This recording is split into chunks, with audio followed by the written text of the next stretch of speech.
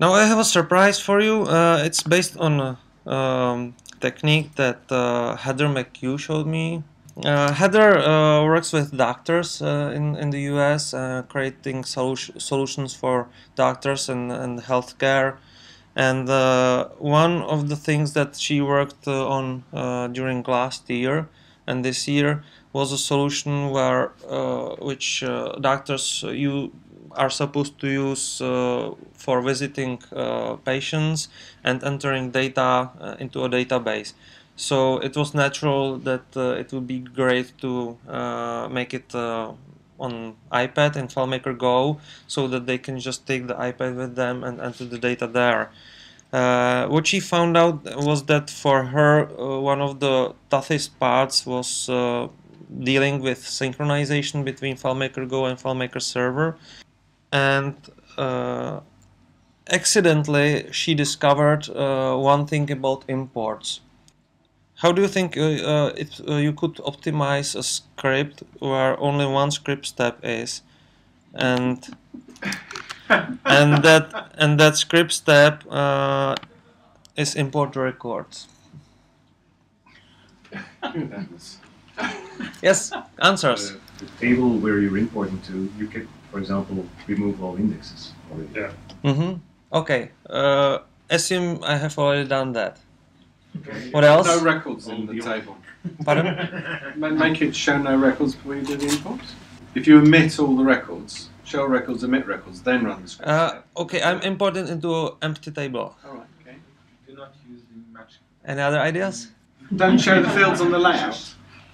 The layout you're on, don't have any fields. Empty layout. Let's say I have done that. Tell us the answer. This optimization is actually one of the thinking out of the box kinds.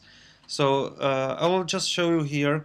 I'm importing from a source table, source database, which has 5,000 random records in it and 25 fields.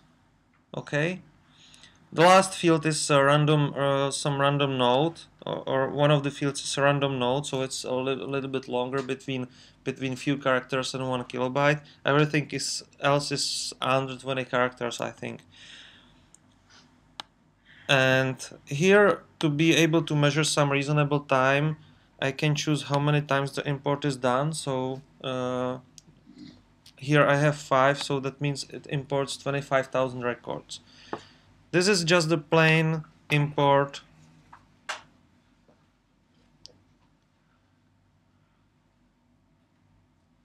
using the standard import records script step. You see it took 13 seconds to import the 25,000 records. I'll show you how it is set up. Everything except this script steps is just the measuring. So this is the only thing that's measured. And what I am doing here is just import the 25 fields, nothing more, nothing. You can see auto enters are disabled, so they do not trigger. And now I can switch to this list. You see all the data there. Let's just delete all records so that you can believe me that I have imported them again. And let's try this faster import. I think I'm done. I can show you more exactly.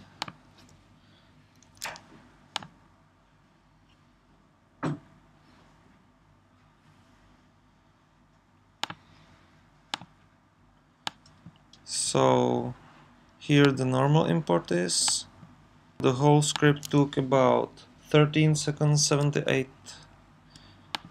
and here you can see that average one import was taking about almost 3 seconds, and in the faster one it was about 3 seconds for one run, and every single import was taking about 60 milliseconds. So let's see what data was imported here, and it's all there. The magic is based on the structure, because the data went to this single field with 25 repetitions. So it's really thinking outside of the box. Instead of importing 25 fields, I'm importing the same data into one field with 25 repetitions, and it's taking 60 milliseconds instead of 3 seconds. It's obvious that there is some overhead for every single field you are importing data into. So if you don't need to use the fields for searching or some other stuff like that, you can use one repeating field instead of multiple fields to speed all imports up. There is one reason why you might not want to do that. If you need to have the data separated at some point, then you have to pay for this speed up later when you extract the data from the repeating field. Actually, this simple slower import is doing just that.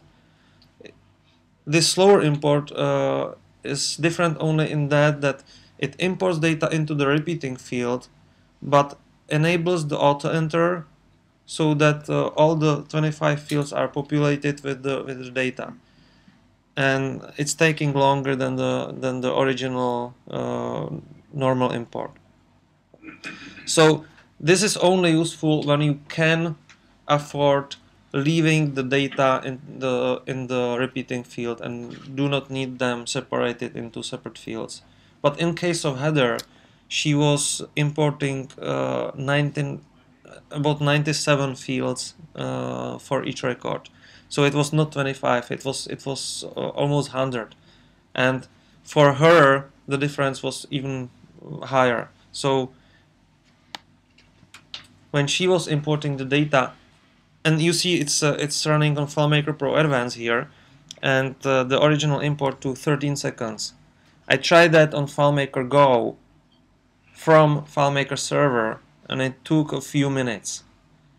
But the optimized version using the repeating field took only about 10 seconds to import on FileMaker Go.